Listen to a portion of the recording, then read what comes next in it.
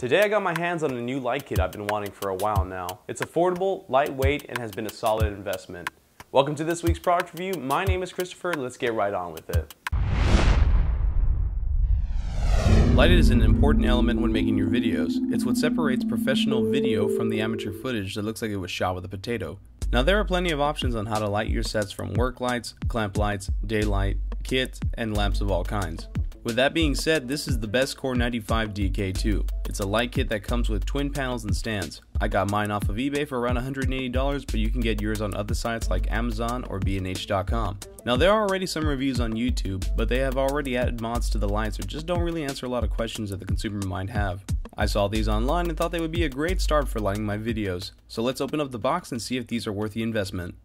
Upon opening the box, you see the two AC power adapters that are going to power up the lights. They come in these white boxes and are tightly wound. These cables are already 10 feet long and plug into any power outlet or extension cable of your choice. Next are the two LED panels, which are in these cardboard boxes. They fit snugly in the box and may require some patience to get them out. At a first impression, you'll notice how incredibly light they are. That's because they're mainly constructed out of plastic. Plugging the power cable to the panel is relatively simple, and with the flick of a switch, you've got some light for your videos. If the light is too harsh on your subject, you can use the on-site dimmer wheel to adjust how much light you want to come out. These panels come with a plastic film that's meant to soften the light that's emitted, but doesn't really seem to function well. I went ahead and used some white printer paper and secured it on the panel with some electrical tape. Electrical tape isn't as hard to take off as duct tape and doesn't leave any of the glue's residue when you peel it off. It's important to know that while these lights are dimmable, they do not change between colors or temperatures. In fact, the 88 bulbs inside these panels emit light at around 6500 Kelvin, or what some would recognize as daylight. The brightness is around 410 lumens and power usage is equivalent to a 95 watt bulb.